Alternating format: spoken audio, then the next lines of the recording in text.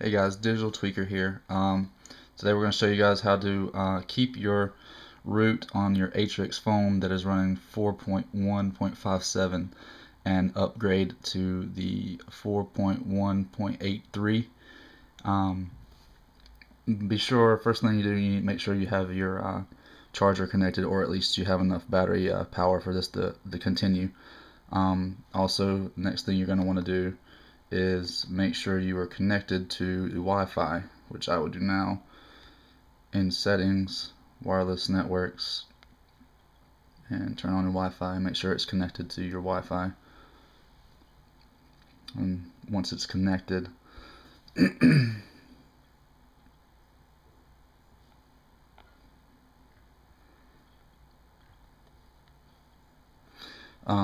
should start downloading your update automatically, and then we'll wait from there and actually let it run.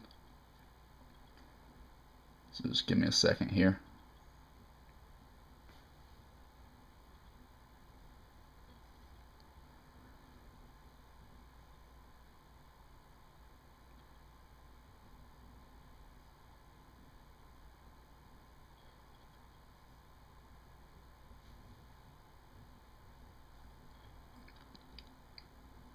Actually, I'll stop here and continue once it has finished downloading.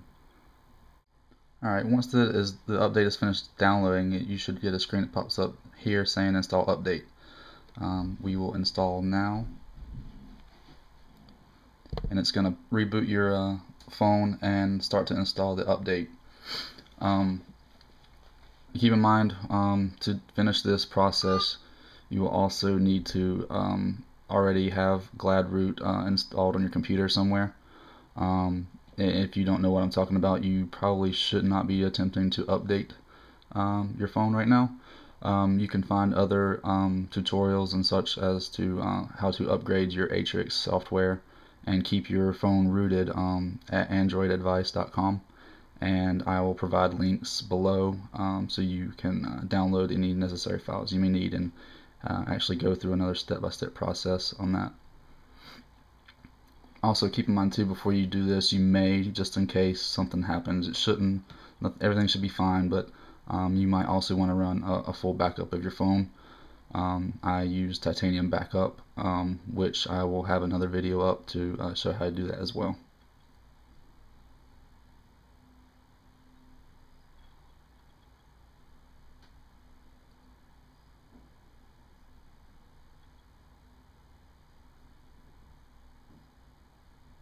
Yeah, this is a kind of a long process, so I'm going to stop it here and continue once it finishes the installation. Alright, once it finishes installing the update, it will boot your phone, and this is the message you will get. It'll say update status, and it's successful, and you just click OK. Now we will do, I just like to be safe, I'll go ahead and just reboot the phone again. That way there's, just make sure it was a clean boot.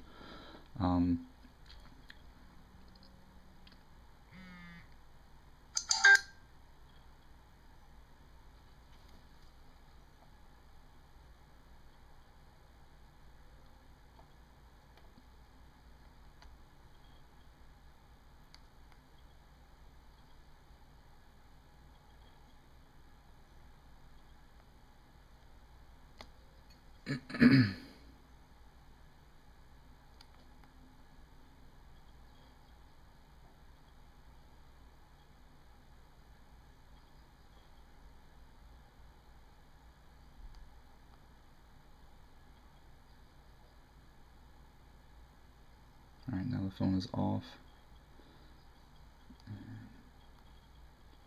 We're going to turn it back on.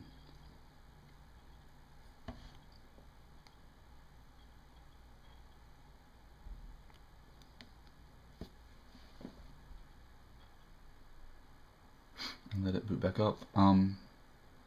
Next thing you do want to make sure that the USB debugging mode is on, and I will show you how to do that once this boots back up.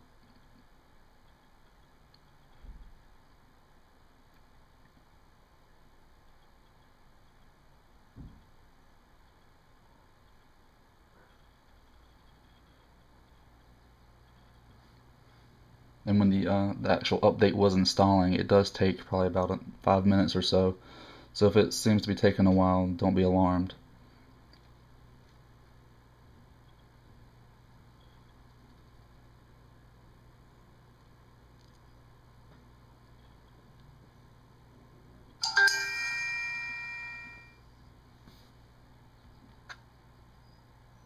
Now when it's back up, make sure it's in debugging mode. Go to settings, applications, development, and make sure USB debugging is on here. And then we're going to need to plug it in to the computer and make sure you have the folder with GladRoot open.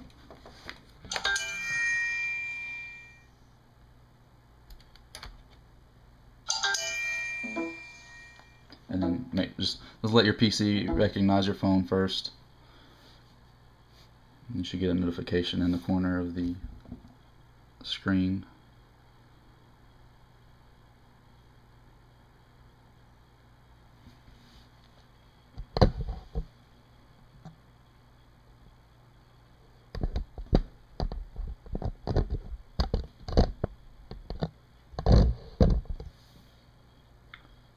It's recognized. Now you're going to want to run the after update batch file. I don't know if you can see it from here.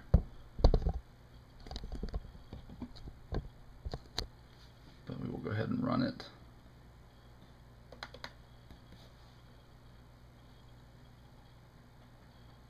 It says press any key to continue. Okay. It is now going to reboot the device. Or it says it's going to reboot the device. You may see the red light blinking. Once the phone boots back up, you're good to go.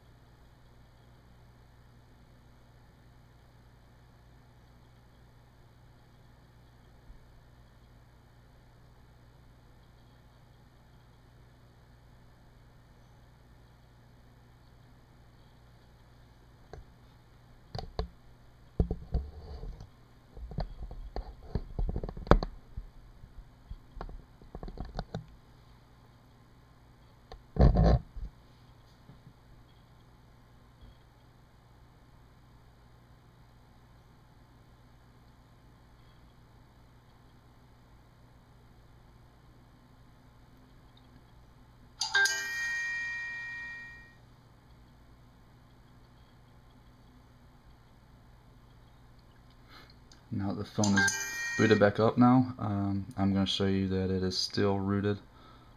Probably the best way for me to show you is to open Titanium, which show that it needs super user access.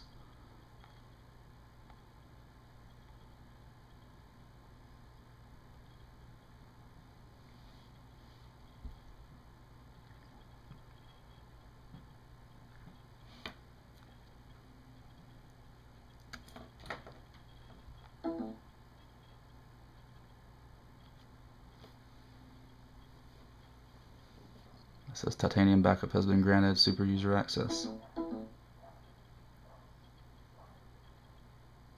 And that's it. Remember guys, come back to digitaltweaker.com for more info, and any links and stuff for this tutorial should be listed below. Thanks.